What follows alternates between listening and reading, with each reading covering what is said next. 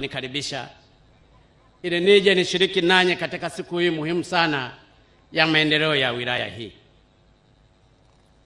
Ndugu zangu, mtakumbuka kwamba kasi ya ukuaji na idadi na hasa katika jiji la Dar es Salaam inaifanya jiji la Dar es Salaam liwe miongoni mwa majiji yanayokuwa kwa kasi sana. Kwa sasa hivi jiji letu la Dar es Salaam linakadiriwa kuwa na watu zaidi ya milioni 5. Lakini kwa utafiti uliofanyika, itakapofika mwaka wa 2030,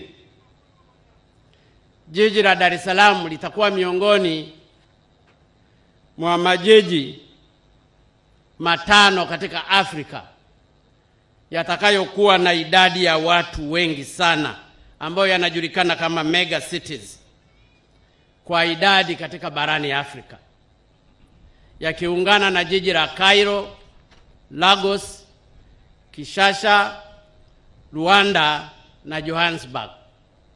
Inakadiriwa itakuwa na zaidi ya watu milioni 10. Kwa kuzingatia hilo, ndugu zangu wananchi wa Kigamboni na wa Dar es Salaam, mwaka 2016 serikali ilianzisha wilaya mpya 6, zikiwemo 2 katika jiji hili ambapo ni Kigamboni na Ubungo. Wilaya nyingine zilizoanzishwa mwaka 2016 ni pamoja na Kibiti, Malinyi, Songwe na Tanganyika. Lengo la kufanya hivyo ni kusogeza mamlaka ya serikali pamoja na huduma muhimu kwa wananchi. Hivyo basi leo, ndugu zangu, nimefurahi sana kufika hapa Kigamboni kuzindua majengo mapya katika wilaya hii ya Kigamboni: ofisi ya mkuu wa wilaya pamoja na ofisi ya manispaa. Lakini pia hata hospitali ya wilaya ya Kigamboni nayo nimeambiwa iko kwenye hatua za mwisho.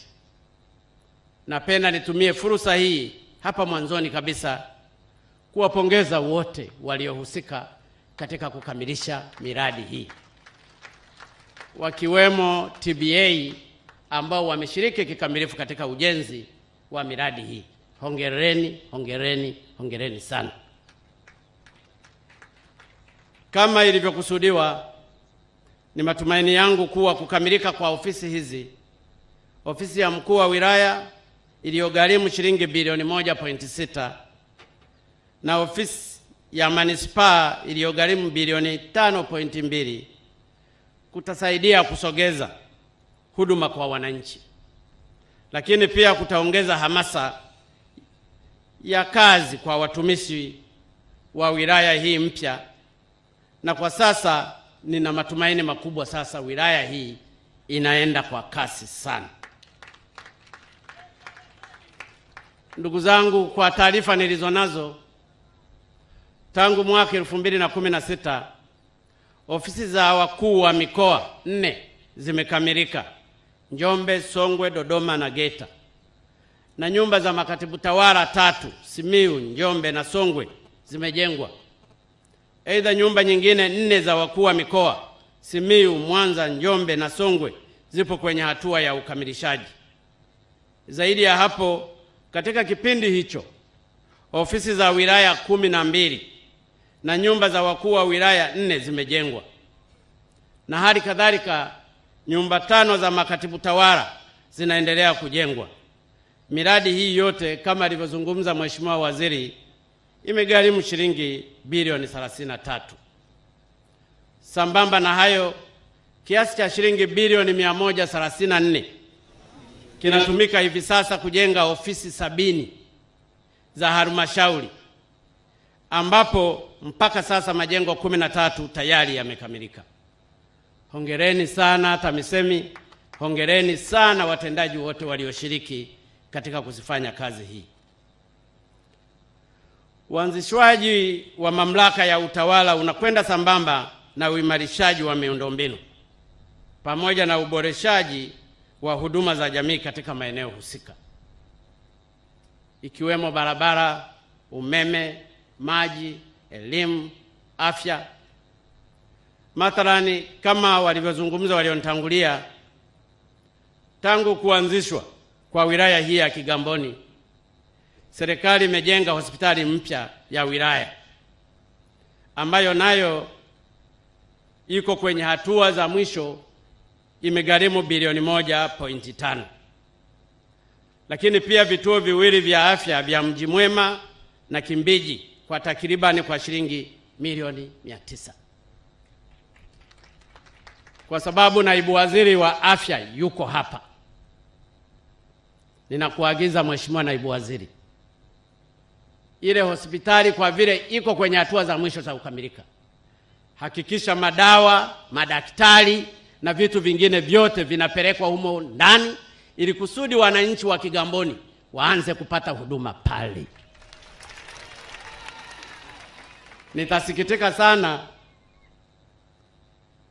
kama hili halitafanyika wakati wewe ndio msimamizi pale wizarani.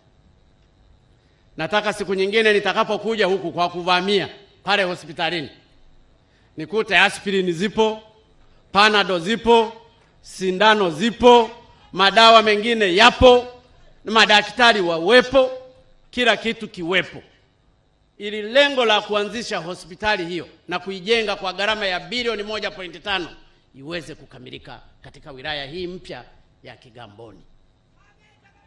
Wilaya hii kwa sasa hivi naambiwa ina zaidi ya watu 350,000. Lakini ni ukweli usiopingika, kwenye master plan ya jiji la Dar es Salaam, huku ndiko kitovu, na ndio ilikuwa sababu kubwa ya kujengwa daraja la Nyerere, kwa sababu huku ndiko eneo ambalo ni kubwa kwa ajili ya upanuzi wa Dar es Salaam. Na mimi nimekaa Wizara ya Ardhi, ninalifahamu hilo, aniresi kama master plan imeshabadilishwa. Kwa hiyo hakikisheni hiyo hospitali na huduma zingine zote zinafanyika katika eneo hili ambalo Mheshimiwa mbunge umezungumza. Nilifuta hati ya umiliki wa eneo hili liwe chini ya serikali, lakini nimeambiwa kwamba bado chini ya umiliki wa Wizara ya Ardhi. Umiliki huo haujarudishwa kwenye manispaa ya Kigamboni. Ninajua mawaziri mko hapa, kamwelezeni waziri mwenzenu wa ardhi, ndani ya wiki moja umiliki huo umesharudi. Ndani ya wiki moja umiliki wa ardhi hii uwe chini ya manispaa ya Kigamboni.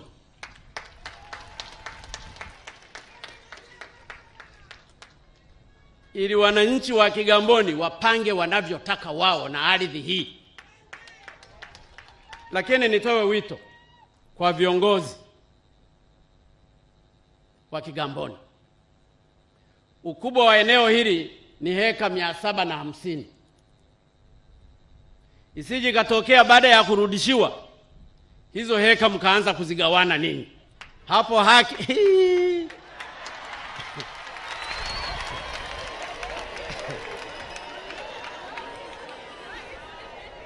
hapo ndipo mtajua kama mko Kigamboni au mko Kisarawe au mko Mkulanga. Ni lazima hii ardhi muitunze. Si ardhi ya viongozi, bali ni ardhi kwa ajili ya maendeleo ya wana Kigamboni. Heka 750 ni nyingi mno zikitumika kwa misingi ya maendeleo ya wananchi. Pangeni ninyi wenyewe, mjenge kama ni viwanda. Ninajua katika eneo hilo pia ofisi ya CCM lazima ijengwe humo,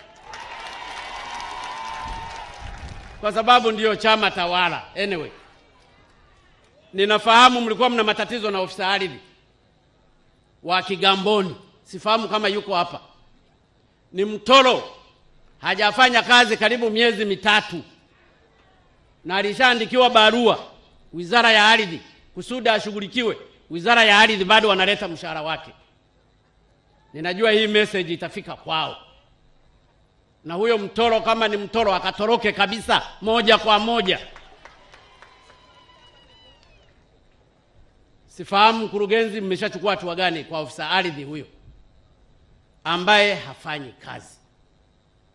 Kwa hiyo katika kushughulikia kurudisha ardhi yenu, shughulikieni pia watendaji ambao wanawachelewesha.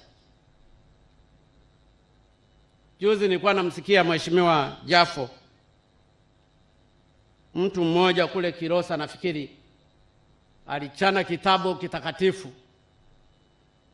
na kushukuru umechukua hatua ya kumsimamisha kazi, lakini mimi namfukuza moja kwa moja, muandikie barua ya kuondoka moja kwa moja. Ashinde kesi asishinde, huyo sio mfanyakazi wa serikali.